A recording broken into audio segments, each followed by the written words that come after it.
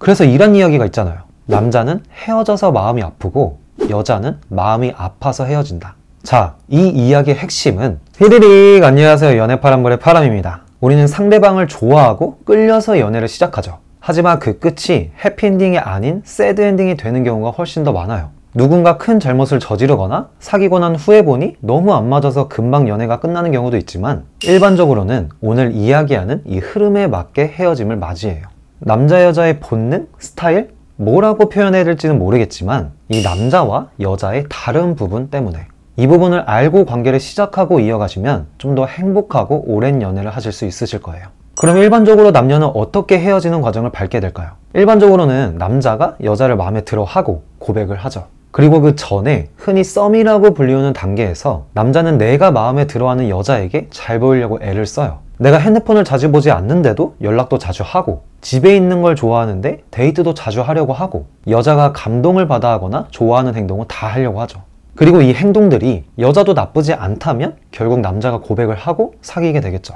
자, 지금부터는 남자가 여자를 위해 제일 최선을 다하며 행동하는 시기라고 볼 수 있어요. 여기서부터 생기는 문제가 남자는 금방 마음에 불이 붙고 금방 사랑에 빠져서 노력을 하는데 여자는 상대가 자신의 마음에 깊이 들어오기까지는 시간이 조금 걸려요. 그래서 보면 남자가 고백을 해서 사귀고 나서는 엄청 잘하려고 노력할 거예요. 오래된 커플이 이 영상을 보시면 분명히 공감하실 텐데 사랑을 한다고 느끼는 부분 말고 적어도 남자가 여자를 위해서 가장 최선을 다해서 행동하는 시기는 바로 이 시기예요. 한 200일 지나면 받지도 못할 꽃도 받아보고 새벽까지 통화도 하고 연락도 하고 이렇게 자기한테 헌신하고 잘해주는 모습을 보면서 여자는 남자한테 신뢰가 생기고 이 신뢰를 바탕으로 천천히 마음을 열고 마음을 주기 시작하죠.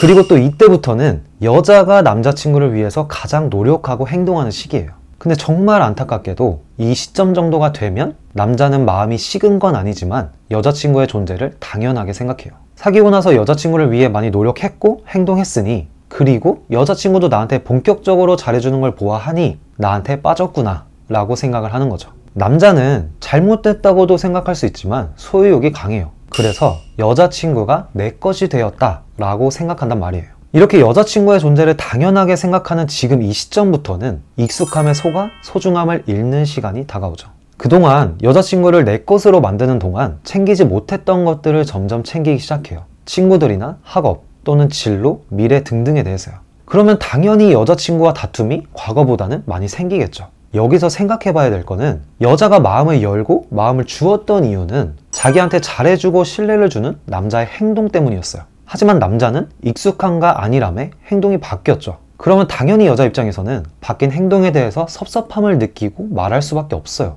그러면 남자 입장에서는 내가 그동안 얼마나 잘해줬는데, 내가 그동안 얼마나 노력했는데 라는 생각에 자기가 노력한 행동에 바뀐 행동이 가려져서 바뀐 행동을 인정하지도 않고 인지하지도 못해요. 이렇게 다툼이 잦아지면서 감정은 서로 점점 흐려져 가죠. 남자는 오히려 자신의 잘못이나 바뀐 행동에 대해서 인정하지 않고 여전히 자기는 잘하고 있다고 생각을 해요. 그리고 내 여자에게 소홀해지죠. 이렇게 다툼과 남자의 소홀함이 반복이 되지만 여자는 쉽게 헤어짐을 생각하거나 포기는 하지 못해요. 그 남자를 포기하진 못하지만 내 남자를 위해 했지만 내 남자가 귀찮아하는 행동들을 점점 포기하죠. 남자친구와의 연락을 포기하고 원래는 자주 하길 원했던 데이트를 포기하고 잔소리를 포기해요. 여기서 중요한 건 이런 여자의 행동 변화에 대해서 남자는 이제 우리가 맞아가네 라고 생각을 해요. 여자가 마음이 식어가고 마음이 변했고 나를 점점 포기하고 있는 줄은 죽어도 몰라요. 결국엔 포기하는 것들이 많아지고 마음도 식어가다가 이별했을 때 겪을 아픔과 혼자일 때의 아픔 또는 외로움이 동일하거나 이별했을 때의 아픔이 더 적어졌을 때쯤